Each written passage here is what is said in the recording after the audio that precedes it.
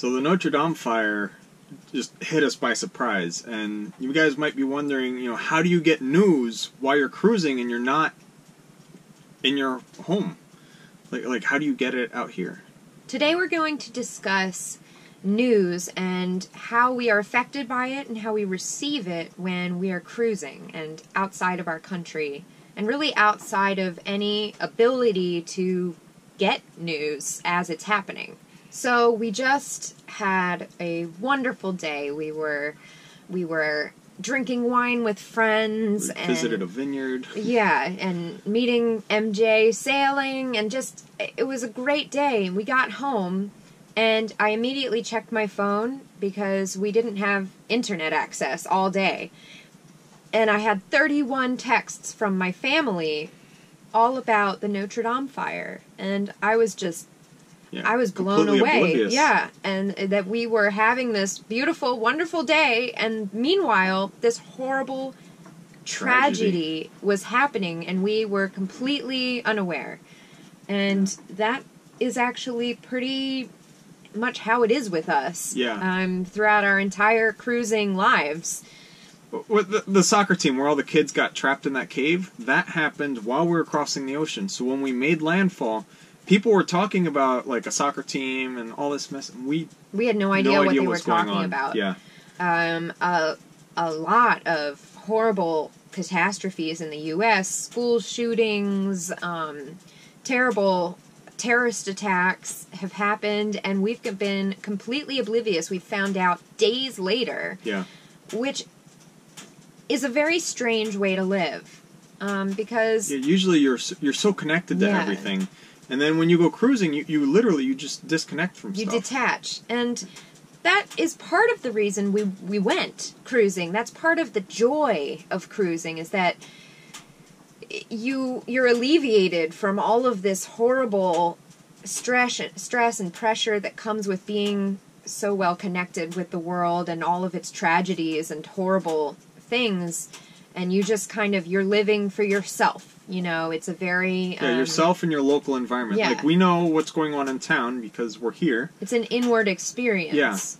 Yeah. Especially when we're actually sailing. When we're out there... Yeah, then we're completely on the alone. ocean. We're completely alone, completely disconnected. We have no contact with the outside world except for our little sat phone. Yeah, so our friends, we text back and forth, but that's it. And they don't exactly share big news stories with us while we're out there. So it's good in that we're, like, blissfully unaware, and we're just happy in our little environment. Our little bubble. Our bubble.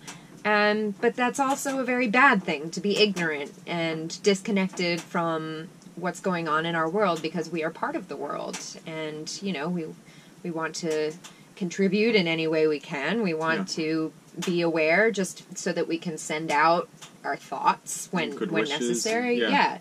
On the flip side, being disconnected, the world doesn't stop. It doesn't end. Like, we see some people and they're like addicted to their phone. Like, they have to know what's going on. And, like, they read all these different newspapers. And it's like, no, you don't have to. Like, you can have a nice, like, we are a very extreme. Like, we're completely unaware of everything. Oh, we don't have a TV. Yeah. And we don't have fast enough internet in the boat, at least right now, to be able to be checking our phones or anything. So it's a very disconnected life we live. Yeah, so you have us who we're disconnected, and then these other people that read, like, 5 newspapers and all these different journals every morning. News is on in the background all day.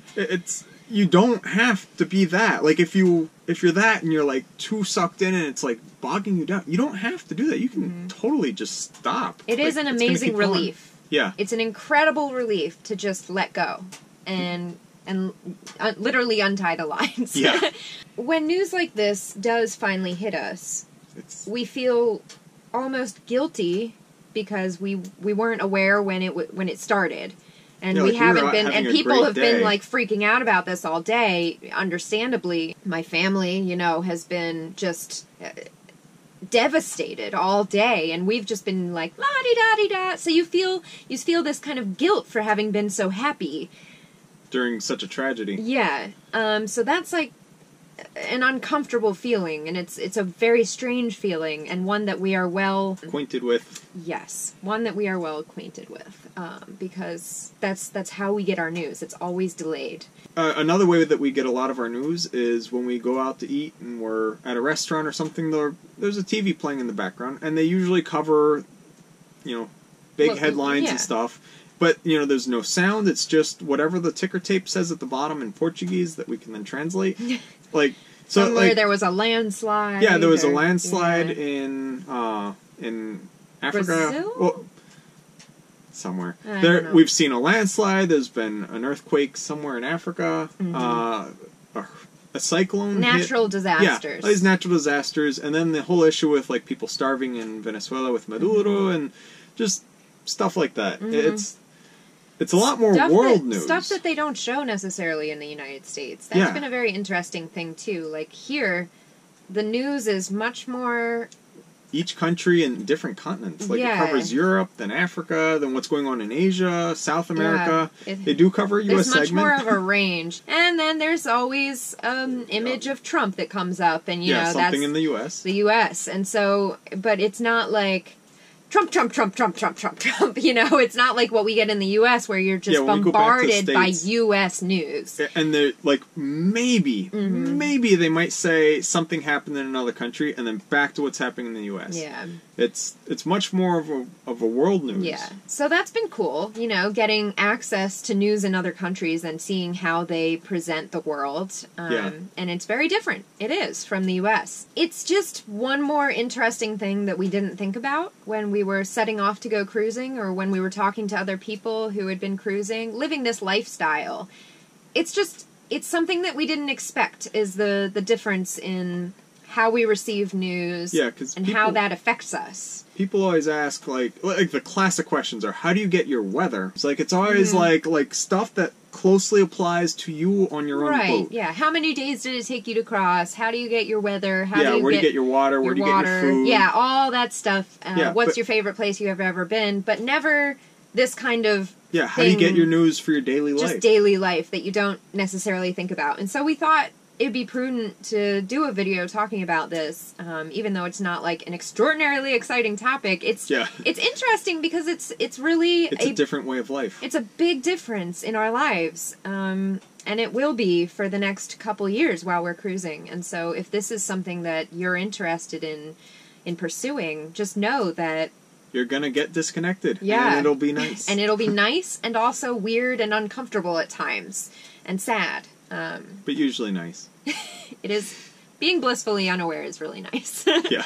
If you have any other questions about things that people don't necessarily always ask, we'd like to hear from you. If you're another cruiser out there, and what are the questions that you wish you would have asked someone before you went? Yeah. What are the questions you didn't even think would come up? These are things that we think are really interesting to cover on the videos because it's different, and people don't tend to talk about them because they don't even know to ask that question. So please, in the comments down below, let us know. And if you are not a cruiser, try to think about your daily life and think about the things you take for granted or the things that just come up in your daily routine that would be really different and changed by a cruising lifestyle. And if that brings up any questions, please let us know. Yeah. Thanks so much for watching. Be sure to like, subscribe, and share this video with your friends. And if you'd like to follow our journey in real time on a map, receive postcards from our ports of call, and message us directly to the boat, you can go ahead and become a patron using the link in the description down below.